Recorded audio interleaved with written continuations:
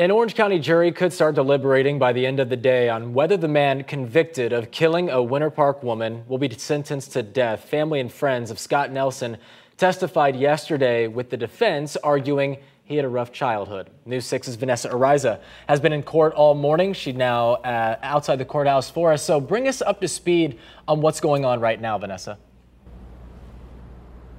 Well, Justin, the defense called two more witnesses to the stand this morning. The first was a prison expert, and he went into detail about Nelson's incarceration and the certain area that he was in. That expert explained that while Nelson was in prison, he was in special housing about 90% of the time, saying this was kind of unique, that Nelson couldn't keep his mouth shut, and oftentimes he liked to be by himself. Now, the prison expert went on to say that Nelson made a lot of people upset while locked up, different ethnic groups in the prison system. He mentioned the Muslims did not like him, nor did African Americans, saying the only people Nelson did not make upset were Hispanics. Now, this is when Nelson began to get testy and talk back.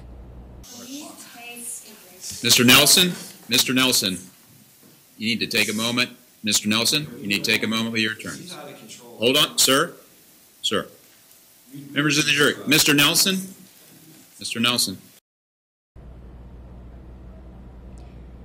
And there was much more of that, with Nelson and the judge going back and forth, and Nelson with his attorneys. In fact, there was a short recess that was taken as a result of that. We're going to show you more of what happened in the courtroom coming up tonight, starting at 4:30. But until then, Judge Keith White has recessed jurors until Monday because of the 4th of July weekend, telling them, thank you, we will see you on Monday, and we will continue this, and we may find out Nelson's future come next week.